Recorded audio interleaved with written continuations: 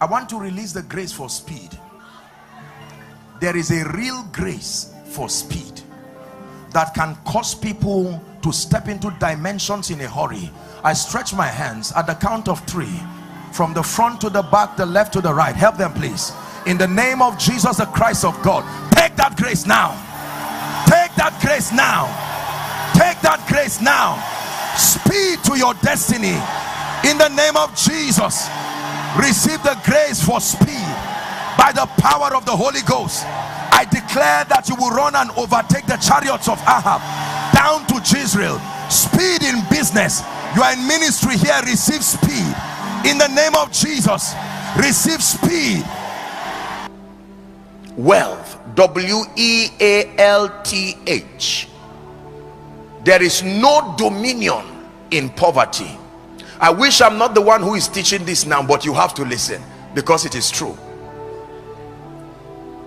Elohim Adonai.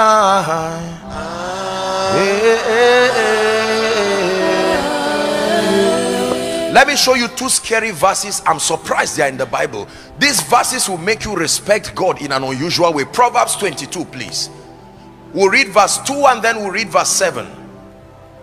Remember that all scripture is inspired of the Holy Ghost. It's profitable for doctrine, for reproof, for correction in righteousness, that the man of God may be mature. Proverbs chapter 22 and verse 2. If you're a Christian, please read with me. 1, 2, read. The rich and the poor meet together.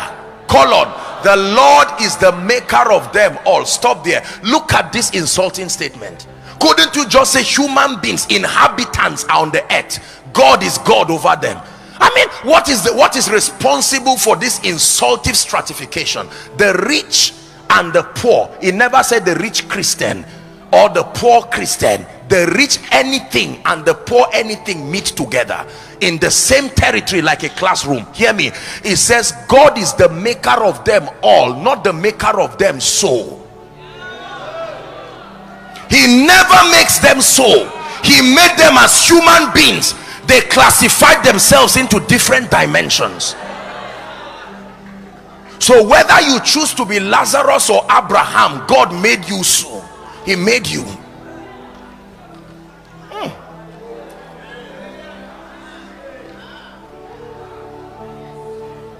Lazarus made heaven. Abraham made heaven. The difference is the quality of their impact on earth. There is nothing that is tied to Lazarus, but God names his name. He decides to route through Abraham even for salvation to come to people. In Galatians chapter 3 and verse 29, it says, if ye be Abraham's seed, then are ye heirs according to the promise.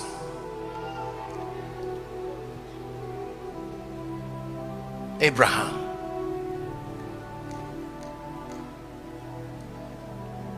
Verse 7 of the same Proverbs 22. Please, let's rush.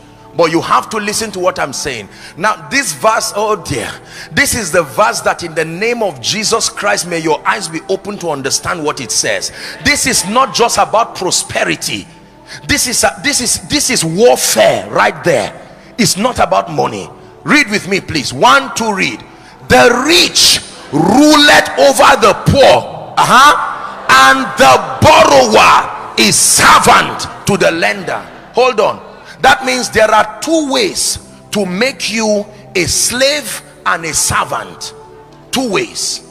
If I want you to be a slave, I make you poor. And if I want you to be a servant, listen carefully, I make you a borrower. You don't subjugate people by subjugating them. You manipulate the economy around them and they fall into servitude.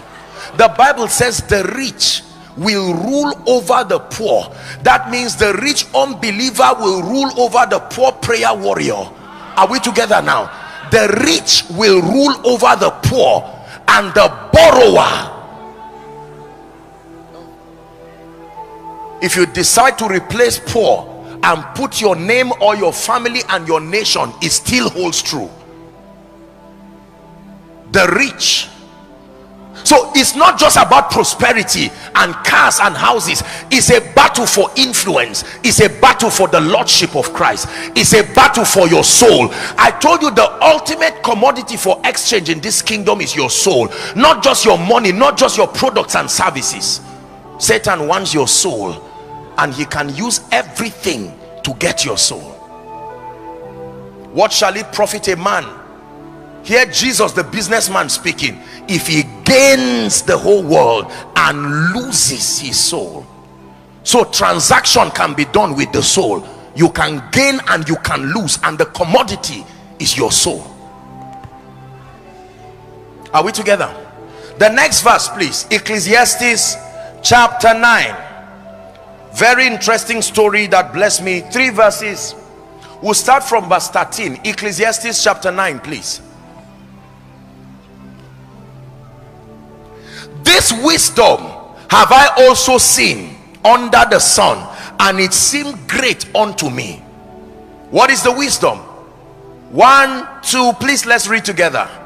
There was a little city, and few men within it, and there came a great king against it, and beside it, and built great bulwarks against it. Next verse. Now there was found in it a poor wise man. Stop. This is a story the Bible is giving us. What a paradox, that the man is poor and yet wise. Poverty and wisdom does not go hand in hand. But here is a situation. We have a man who is poor and wise, and the Bible says he by his wisdom did what? Delivered the city, yet no man remembered that same poor man. Next verse. Then said I, we're still reading, wisdom is better than strength. Nevertheless the poor man's wisdom is despised, and his words are not heard.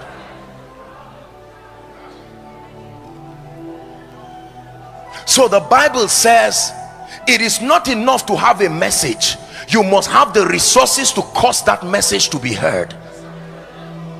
That a man's wisdom delivered a city, yet the influence to preserve the honor that came with, listen, let me tell you this. I hope you know prosperity played a role in salvation. That Jesus is hanging on that tree, sir, and no prayer warrior could bring that dead body from the cross. No angel could bring the dead body of the living Christ on the cross. It took a man of influence and prosperity called Joseph of Arimathea. He used his influence and spoke to the king and offered his virgin tomb, and Jesus was buried. It took prosperity and influence for salvation to come. If you look at prosperity just as some money mongering agenda of some lost driven Christians here and there, I know there are people that approach it that way, and that is incorrect. You see that? But this is a battle for your soul. It's a battle for our children and our children's children. It's the battle for the continuity of God's program within a territory.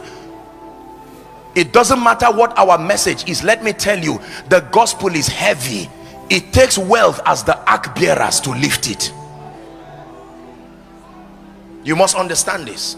There are certain levels of economic empowerment. If you do not have, you will never hear certain instructions from God. God searches around Egypt. He wants to save his people from a famine that is coming, and checks every Jew, and nobody, even Jacob, is qualified to see that dream. So he goes to a man of influence called Pharaoh and gives Pharaoh the dream, because only Pharaoh had what it would take to make the dream come to pass. There are certain levels of influence and prosperity. If you do not have, it's a waste for God to reveal certain things. He can't tell you to build a school, because it's, number one, you will not believe it, and number two, you will let other children die because of poverty. So he will, revelations will keep moving around Abeokuta looking for men who both love God and have the empowerment. It will pass your house. You love God, you have qualified, but you fail the test because you've ignored the place of finance. Hallelujah. I will never pastor a people who love God and are mediocres. I have seen the disaster that mediocrity brings. It will make you compromise on your values, because whoever feeds you guides your convictions. You only have a choice when you detach yourself from the influence of Pharaoh. If you are in Egypt, you must serve the God of Pharaoh. Was it not hunger that took God's people to Egypt? What else took them to Egypt? It was hunger. So when Satan wants you to go to Egypt, he doesn't say go to Egypt. He will cause that there is no bread, and then hunger will take even a covenant family to Egypt.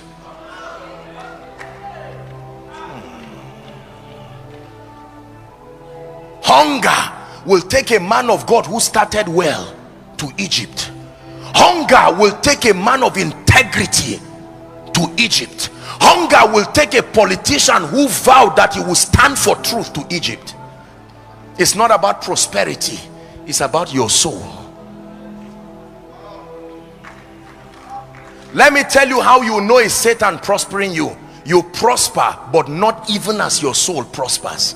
Two of them cannot go hand in hand. Satan will never allow your soul and your pockets to prosper. It's impossible. But when God comes, he will cause both your pocket and your soul. So he says you prosper even as your soul. That the more I prosper, the more I know God, and the more that money means nothing to me. That it does not sustain the ability to take the place of God in my life. You have frustrated Satan. If you have both money and passion for God, you have destroyed Satan.